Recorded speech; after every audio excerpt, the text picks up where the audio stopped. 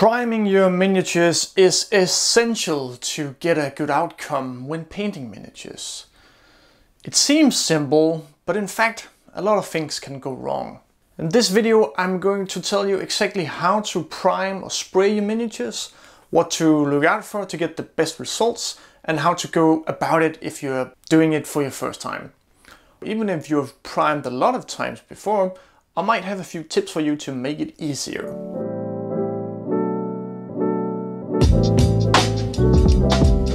Hello YouTube people, if you're out there, welcome. My name is Peter Tubor and this is Age of Miniatures. Today I'm going to tell you about priming or spraying your miniatures. In essence, there are two ways to prime your miniatures really. And the third one, which is really bad, so I suggest not doing that. The way most people prime their miniatures is by using a rattlecan. This is because it's an easy, quite cheap solution that can give you quite a good result. All you need is a rattlecan. Preferably you will want something that is designed for miniatures. You can use super cheap stuff, but you will get mixed results, and I do not recommend it unless it's for science. I use quite a lot of different brands, but nowadays I mostly use the Citadel ones made specifically for contrast paint, and that is because they give a smooth finish. So I really like that. For other stuff, this one is also pretty good. I will leave links down below if you want to check some of them out and give me some kills. The other solution is to use an airbrush, and that is a fantastic way of doing it if you got an airbrush. But most people, well, they don't. And then I would just say go with a rattlecan. It's perfectly fine. I do it this way most of the time. So the third option is using what they call a brush-on primer. That just means that you take your miniature and you brush on the primer. And that is not very good. You will leave brush strokes galore and you will never achieve a nice, thin, even coat. Yeah, just don't do it. So why should you even bother priming your miniatures? Well, if you don't do it, which is possible and, well, not really, it's pretty crap. What you will find is that when you try to put on the first layer of paint on your unprimed miniatures, you can see it from the way that the paint flows onto the miniatures. It will sort of pool away from the area that you have just painted and sort of clump together in these weird, messy areas. If you really want to paint without priming a miniature, you need to do it with very thick coats, and that's not the way to do it. So if you want to use good thin coats on your miniatures, you have to have a primer to make sure that it bonds, to make sure that the paint sticks on the area that you paint. So priming is just essential. What you don't want is to primer to sort of mess up your paint job. So you want it smooth. So no speckles, no small particles showing up, just a clean coat. We prime our miniatures to make sure that the paint sticks on the miniature where we painted, but also because the layer underneath your first layer will show through the translucent acrylic paint that you paint miniatures with. So if you paint directly on the gray plastic, the gray will show through. And that can be okay to have gray showing through. It's a perfectly fine way of doing it.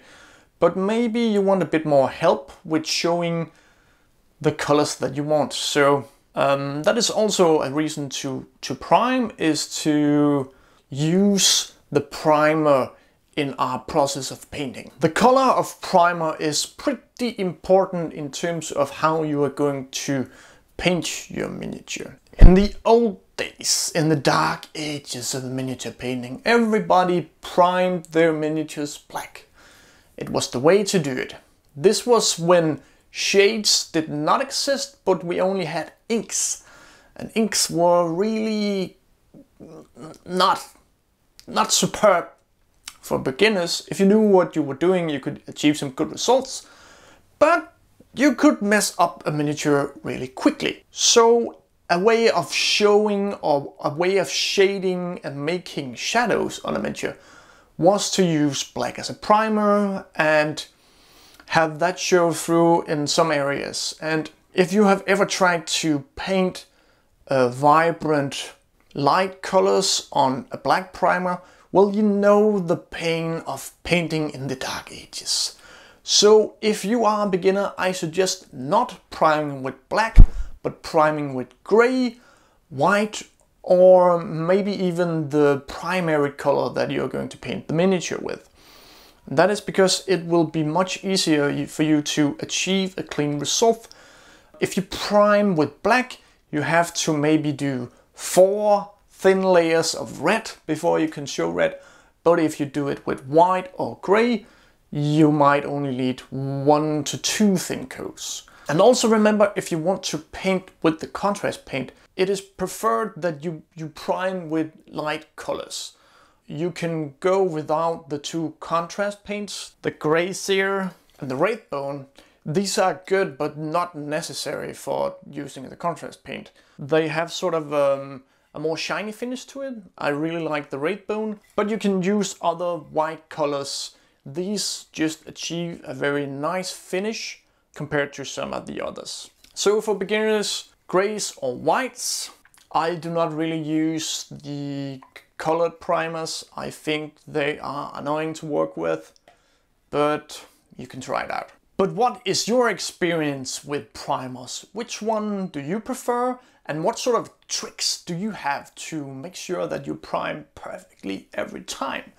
Comment down below with your suggestions for other beginners. Okay, so let's get into the actual how-to of priming your miniatures. The first step is to make sure that your miniatures are clean for mold lines and you have them assembled and ready to be primed. I usually just assemble all of the miniatures in a unit or in a warband or in a Blood Bowl team or whatever. I assemble them totally and then put them on the bases and I prime them so they're ready to go. So that's what we have here. It's a Skaven team and they are ready to be primed. What you need is something to put them on. This here is looks like some Warhammer box. And that's pretty good because I can hold it up and I can spray while I sort of move the miniatures around.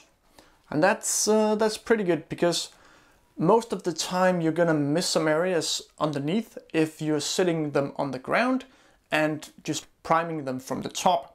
So you want to get them up here and have a good look and spray. This is a perfectly good solution. But as you can see, the miniatures will sort of bobble around, and if it is just slightly windy, it will blow away and everything will be a mess. If you want to use a box solution, I recommend getting some sticky tack and putting it underneath the bases. You just lump it, lump, underneath the base, and you press it down like this. So what that will achieve is that that guy, he's not going anywhere because of the sticky tack underneath. So you just lump it underneath all of the bases and put them on a box and you are ready to prime. If you are going to magnetize your bases anyway, I recommend another solution. What I have here is just a metal bar. I got a small handle so I don't prime my hands while doing it. Underneath these bases here, I got some magnets.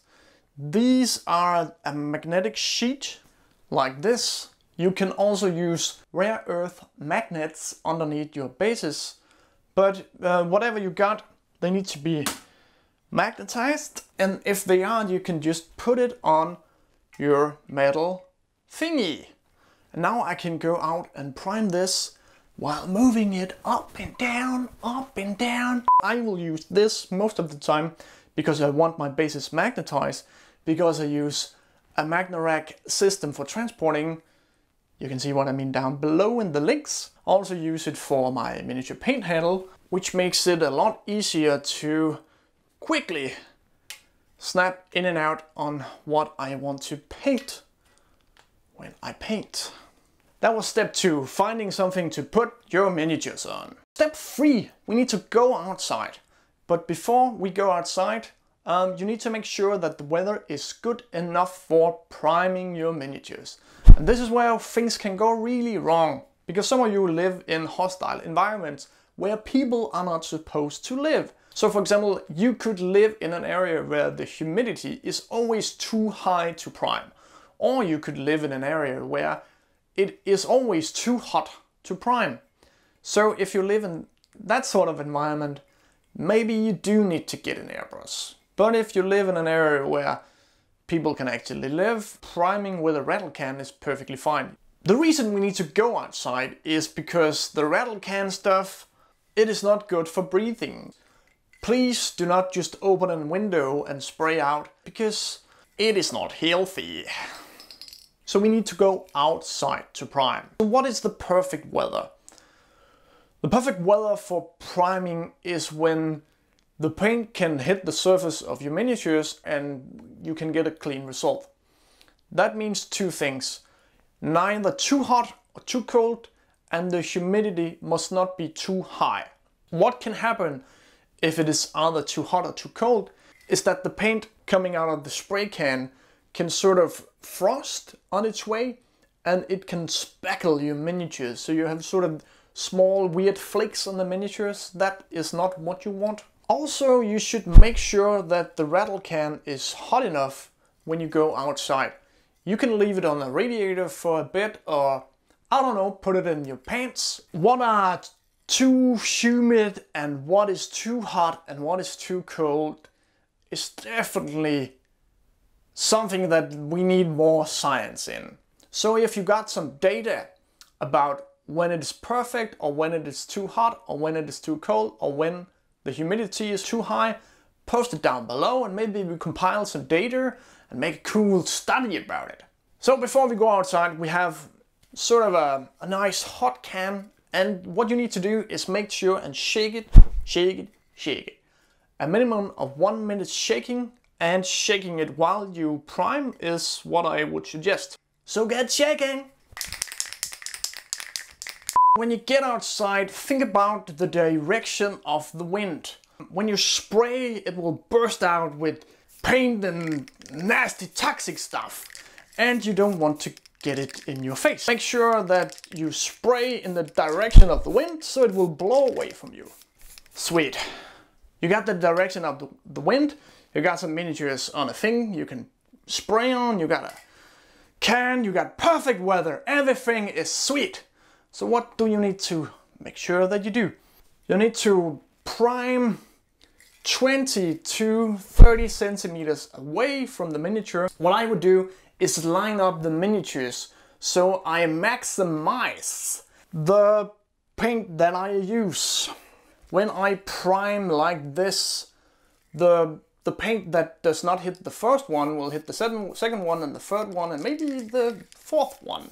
So I maximize the usage of the primer. What you need to do is spray in short bursts, like psst, psst, psst. Shake, shake, shake, shake, spray. Shh, shh, shh, shh. When is enough primer enough? Because you don't want too much on there.